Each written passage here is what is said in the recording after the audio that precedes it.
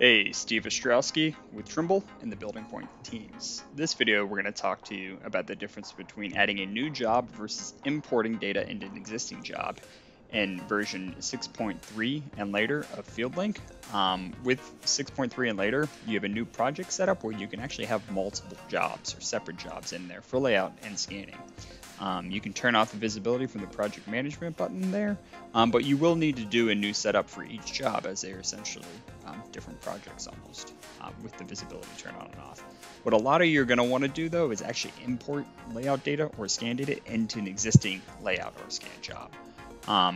This means the setup holds and it'll just be like an import of a TFL into a TFL, so it's all treated as one. This will also help with exporting of that data, whether it's layout or scans, because you will need those turned on to export it.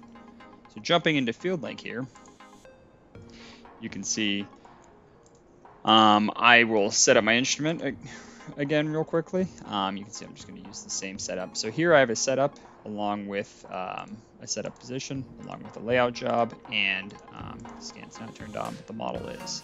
So if I need to add new points to the second deck to layout here, I can click the project management button here, or I can actually go through more projects, manage, and hit the same, and get to the same position through that by hitting the edit button. To load in a new job, I just click load, and then I can actually zoom down to that TFLX and import it.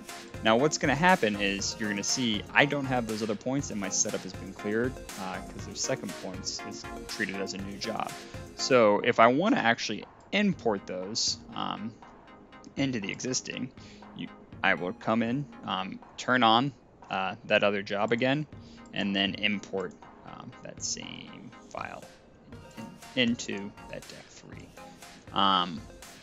So now you can see I actually have those points along with the existing deck 3 points, and if I go to setup again, I will just use the same setup because I have not moved. If I come back to the project hierarchy screen, you can actually see here if I turn off deck 3 and turn deck 2 back on, those are separate files. So usually I like to import. Same thing works with scanning as well too. And then just make sure to use your last setup if you haven't moved and you're nervous that you just erased that.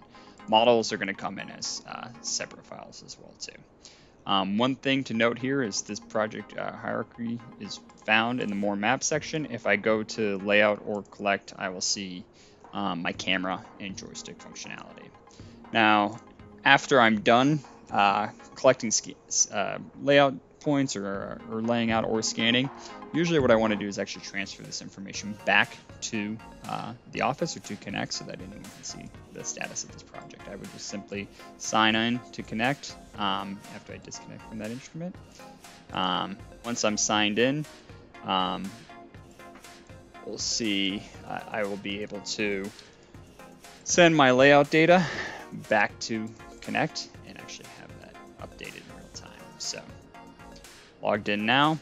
If I want to, I can go to more projects manage and then save as and hit connect to send all the layout information and model data back to Connect.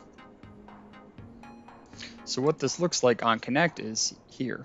You can actually see all those layout points from those two jobs that were actually loaded in together. Here's again deck 2 by itself, and then here's deck 3 and 2 here imported together.